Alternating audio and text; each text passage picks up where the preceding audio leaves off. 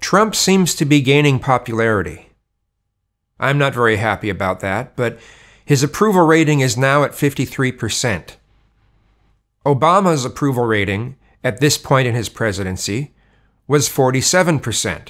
So he's doing better than Obama was at this point in his presidency. Trump's approval rating for how he's handling the economy is at 58%. Now, many of my fellow lefties have been trying to tell me, oh, well, no, that's just a temporary. The economy thing is just a temporary. It's going to tank because Trump doesn't really have anything to do with how well the economy is going. And the things that he's doing are actually going to make it worse. And when it tanks, it's going to tank worse than ever. Oh, yeah, I guess you have a lot of faith in our country. It just seems some of you want the economy to tank just so you can point and say, see, Trump is crap. Now, I don't like Trump, but I wouldn't wish bad on the country just because I don't like Trump. Oh, we're not wishing it will go bad. We just think it's inevitable. You think it's inevitable. Why? Well, the ebb and flow of the economy.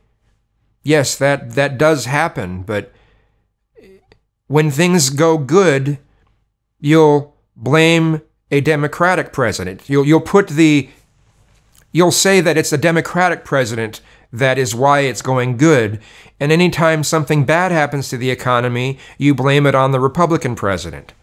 That seems pretty partisan to me. And now, mainstream media, except for Fox News and other right-wing media, are outraged that Bill Barr is saying that he thinks that there was spying on the Trump campaign in 2016. Outraged, I tell you, outraged. Outraged, really? After 2 years of media saying, Trump, collusion, Russia, Russia, Russia. And Rachel Maddow.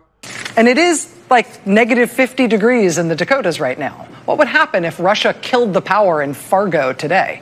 Right? What would happen if all the natural gas lines that service Sioux Falls just poofed on the coldest day in recent memory, and it wasn't in our power whether or not to turn them back on? I mean, what would you do if you lost heat indefinitely as the act of a foreign power on the same day the temperature in your front yard matched the temperature in Antarctica?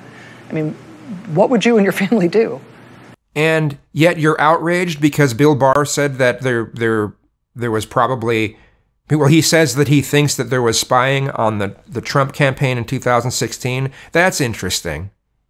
That's interesting. Yeah, at this rate, I don't know how Trump could lose in 2020. I'm not saying I want him to win, but at the rate things are going, and at the rate that people are starting to not give a shit about what media says, mainstream media, people are losing faith in the media. Yeah, it just seems like Trump can't lose in 2020. I'm not seeing the Democrats get their shit together like they should, but maybe they will. Let's hope they do.